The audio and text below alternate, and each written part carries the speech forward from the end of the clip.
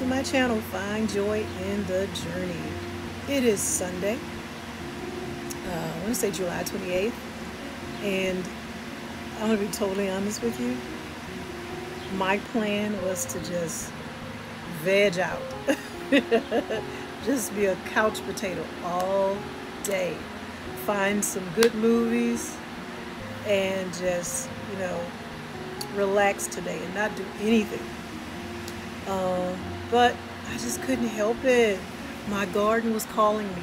Right now we have clear weather. The sky is absolutely beautiful. I don't know if you can see it behind me, but it's picturesque. It's so gorgeous. Not even, there's no dark clouds in the sky. So I just couldn't help myself. I had to get out here, first of all, and do my morning inspection. Make sure everything is okay. But also just to see what I can get into. There's something I can do. I know the ground is saturated. I know everything is heavily, drenched, but that's okay. I think I can do something. I mean, I was scrolling through YouTube and I'm watching all my fellow gardeners out there putting in work. It's like, I can't lay around. Are you kidding?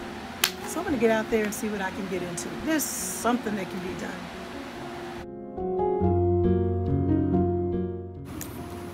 Okay, as you can see, this is what I'm talking about. I absolutely despise this. I hate it. It's like I didn't put down anything. That is just regular grass, man. Okay, I'm going to tell you what I did and the reason why it's growing like this. Because as you can see, there's other spaces where that's not happening. When I first started the garden, I thought all I needed, look right there, was that black weed barrier. Well, you need a little bit more than that, because as you can see, it is full-grown grass, and it's only in this area. So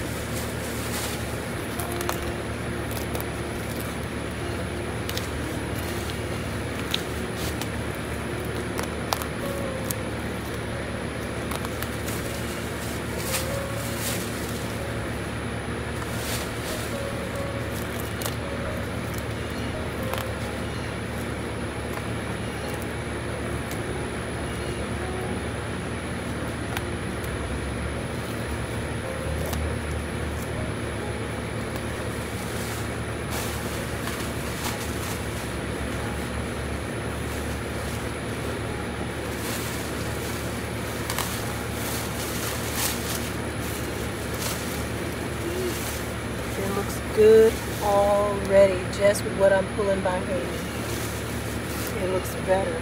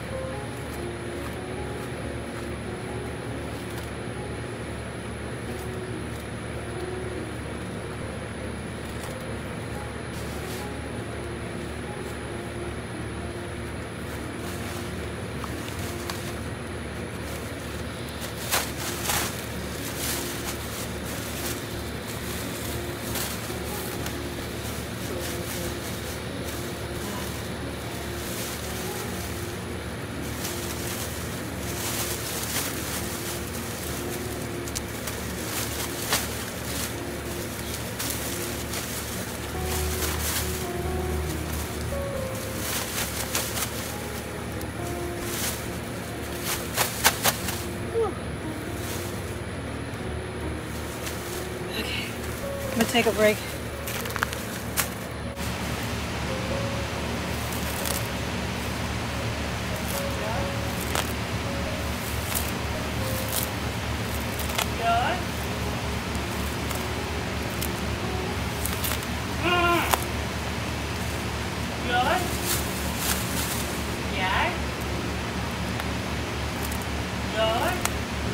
Dạ vua ơi.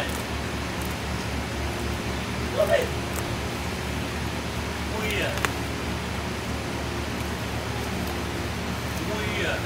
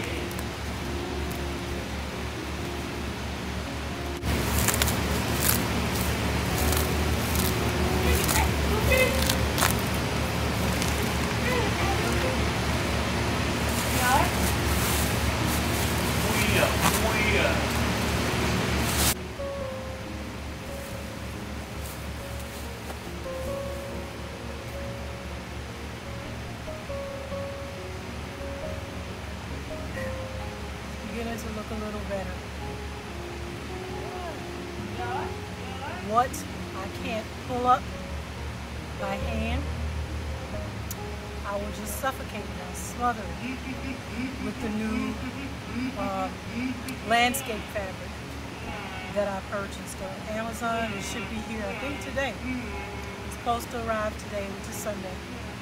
So I probably won't get to it today, but I wanted to pull up as much as I can, the bigger, weeds.